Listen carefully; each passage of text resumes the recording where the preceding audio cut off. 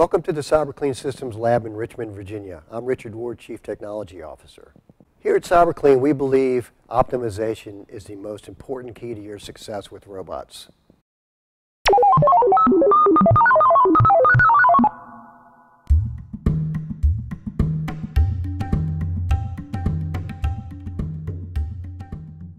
So, you've evaluated a robot, you've deployed it, now you can sit back, relax, the robot's going to do the work. Hardly. The work has just begun. A company came to us recently and wanted us to take a slew of robots off their hands, saying the robot technology didn't work. Worse, we had a company say that they abandoned their robot project, that there was too much labor involved. In both these cases, it wasn't the robot and it was not the technology, I promise you. They were either oversold or overpromised. They certainly didn't look at our evaluation and deployment videos. There's a large gap between robot manufacturers and end users who have a demand for their product. There's a bridge of information that needs to happen. But it's not enough to evaluate and deploy. As we've said before, this is not a one and done operation. So what's involved with optimization? Let's get to it. Number one, ongoing training. Remember how we said before that the person being trained is key. In the cleaning industry, there's a 400% turnover rate. So it's likely you're going to be training a robot position 4 times a year, even if it's 1 time a year. Having an ongoing training program for your robot operators is key. We learned recently about a company who has decided to dedicate an entire department to robot deployment. Now that's what I call all in. I promise you that ongoing training is critical to your success. Technology is moving at light speed, so you want to make sure that you're not training on old technology and you take advantage of new technology. These robots are getting better and better and better. All right, number 2, map or productivity enhancements. We learned recently about a company that had to redo their entire installation because somebody unauthorized had come through and changed all the maps. Remember how I said the setup of the maps is really nice, but sometimes it's not so nice? That's because you need to control who has authorization to change your maps. Make sure there's a policy in place for who has authorization to change those maps. Better yet, how about enhancing those maps? So let me give you an example. Recently, CyberClean took a customer who had a 20,000 square foot production rate in autonomous cleaning all the way to 1.2 million square feet. Why does that matter? We like to say at CyberClean, the more a robot is used, the more labor can be repurposed to more productive tasks. So if a robot sitting in a closet is doing you no good, there's no labor being displaced.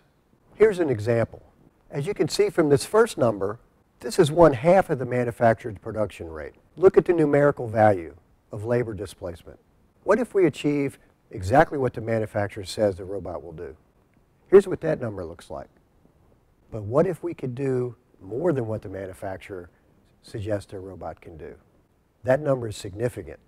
Okay, number 3, a little sensitive, preventative maintenance. Look in any janitorial closet in the country and you're going to find equipment that is not so taken care of. Hey, I was in the business 2 decades. We fought this problem over and over and over again.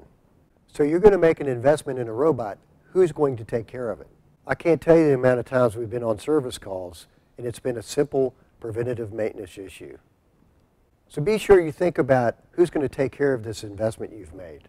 Make sure you either hire someone in-house or contract it out, but be sure you protect that investment. It might even be good to have that robot in its own special place to make sure it's being taken care of. Number 4, and one of my favorite, reporting. Hey, I'm a data guy. My wife likes to joke about, hey, he's a spreadsheet guy. The robots today have onboard reporting that's amazing. For the first time in the cleaning industry, we can actually validate the work we've done. Today's robots will show you where it ran, how long it took, what time of day it was, if it had any errors, if you had to assist, and a lot of them generate maps. So imagine how good it would feel to send an email when someone complains about an area not being done, and you can validate you have a map that the area was done. These robots report so much more than just validation. Technicians can get in and see how they ran, why they didn't run, how to fix it, what systems work properly, what doesn't. There's so much more data. Creative companies like SRT and also in orbit are leading in this area. Watch for future consolidation of this data in user-friendly reports. Number 5, help. A little help, please. Help, my robot's stuck. It saw a ghost. It doesn't work. I don't know what to do. Something's happening with the robot. I don't know what it is.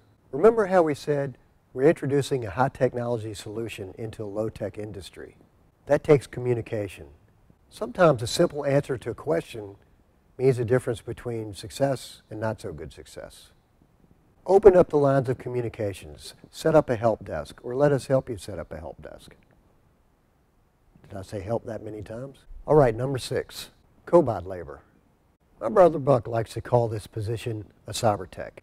40 years ago, when he had this vision, he wanted to elevate the cleaning person.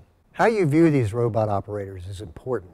You could change your cleaning person into a robot operator, a robot deployer, a robot technician, a robot service person. I want to be a cyber tech. No matter what it is, the goal should be to elevate the cleaning person to a more productive task. How you plan for your career paths is critical to your overall success with robots.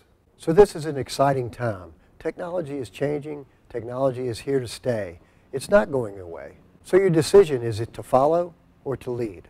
As the car industry came along, the old buggy makers which said, no, we don't want to have anything to do with that. Well, the founder of GM decided to make a car company instead of buggies. The rest is history. So will you be a buggy maker or will you be a car manufacturer? Will you lead or will you follow? Even though it's about robots, it's still about people. So the key to your optimization is still people. So thank you for watching this video. We're excited about this future together with you. Like us, subscribe, send us an email, chat with us. We're looking forward to talking to you. Thanks for watching and looking forward to the next video. By the way, before you go, we have some more videos coming behind this. We're going to spotlight these fantastic machines. You're going to get a chance to meet some of our technicians, some of the best in the world, young guys, older guys, been around a long time. I'm excited about introducing you to those people.